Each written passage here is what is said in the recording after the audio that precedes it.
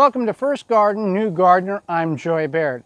You may be starting your first garden or maybe your second, and you're thinking about going to raised beds. For many years, we did not do raised beds. We simply grew in the ground that we had.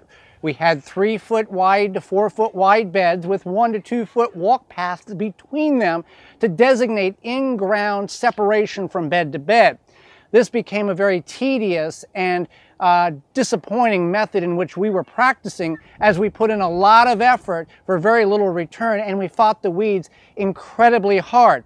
So last year we invested and built raised beds. We built 3 4x12 raised beds, 2 foot, with 2 by 10 walls on them, and then 2 beds 4 foot by 16 foot, again with the same lumber, 2 by 10s, to minimize the amount of weeds in which we were working with, increase the fertility of the soil because we are bringing it in, and we've seen a tremendous increase of the production of the vegetables in which we were growing.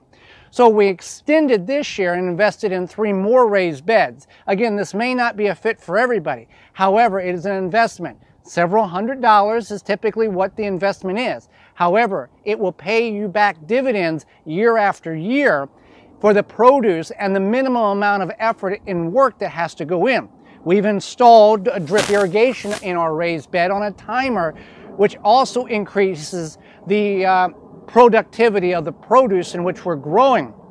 So if you're thinking about raised beds, you can simply do a raised bed of 4x4, which is 16 square feet, and maintain that, or have several of those throughout your garden. It will be well worth it. And if you want to do the transition as we did last year, half in raised beds, half in the ground, that works also. But we went to the raised beds. We're very pleased with that. It was an investment again, but it is paying us back with the ease and effort of gardening, which should be fun, but also productive if you're going to that effort.